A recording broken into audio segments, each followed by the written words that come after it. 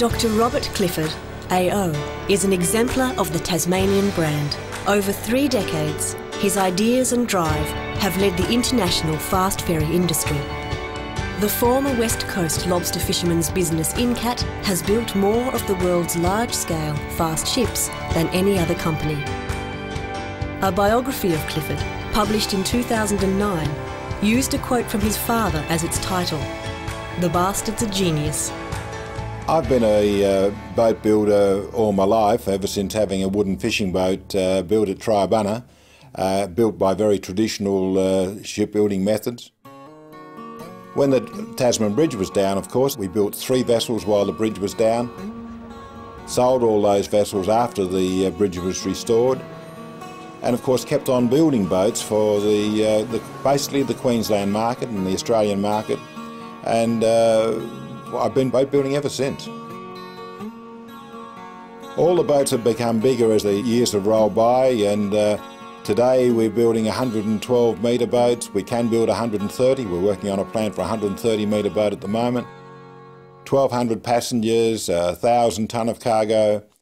Yes, compared to the early days, the boats are very much larger. We learned a lot of lessons out of the bridge disaster in Tasmania in '75. We learnt that we had to move a lot of people quickly. The quickest way to move people was with catamarans, we found. And of course, not just moving people across the water fast, we had to load them and unload them quickly. So we've been selling that concept ever since, and today we can move people across the River Plate, for example, in faster time than they can go by aircraft. Not by the flying time, but the total time of the journey for the passengers can quite often be faster by water than it can be by air. The vessel number we're doing at the moment is number 69. There's been a few that have missed out, and there's been a few others that didn't have numbers, so approximately 70 boats, I guess.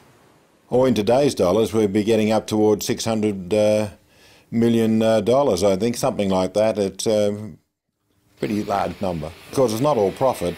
A great deal of that $600 million has gone into people's pockets in Hobart. The present vessel is being built for a South American customer. It's the 8th boat that he's bought from us over the years. And he wants to go faster than any other boat. He wants to compete against aircraft across the River Plate, which means that he wants a boat that can do over 50 knots with 1,200 passengers. And of course that can only be done with a gas turbine powered boat. And economically in this day and age, the only way to run a gas turbine is with economical liquid natural gas. There are very much cost benefits in liquid natural gas. We believe the price will be about 1/4 the cost of distillate. That's a moving feast, of course. We're never really sure the fuel price is going up every day. The other advantage of natural gas is that the world has a lot of it, and it's underutilised at the moment. And of course distillate is getting more and more difficult to come by and more expensive. So we have to find alternate fuels that are more friendly and or environmentally friendly. I think Tasmania is an excellent place to do business.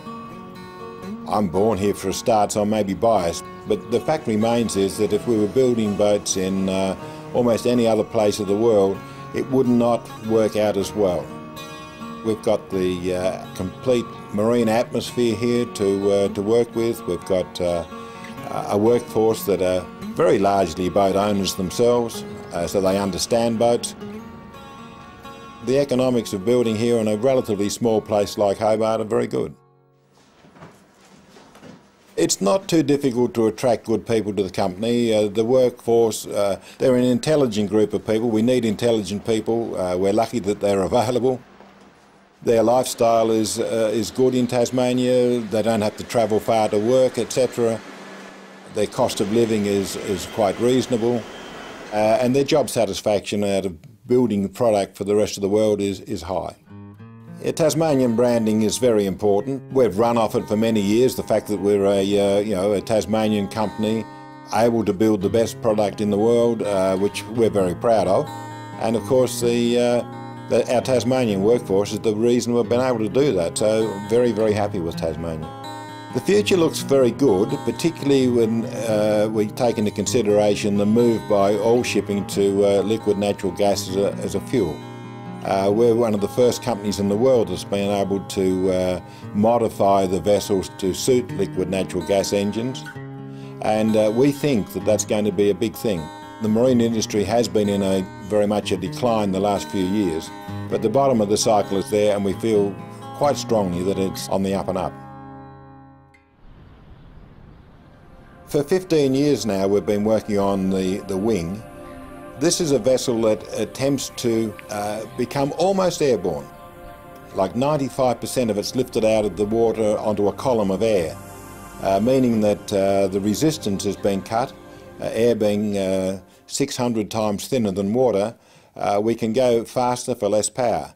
Very, very successful so far. We started off with 500 horsepower on our first model, and we're now down to 125 horsepower and going the same speed. So we think it'll be a very successful way of reducing resistance, and of course meaning we can carry payload by burning less fuel.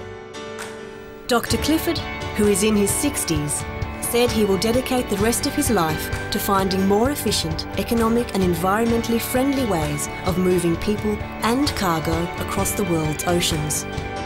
His daughter Kim and son Craig are senior executives at Incat's Prince of Wales Bay shipyard.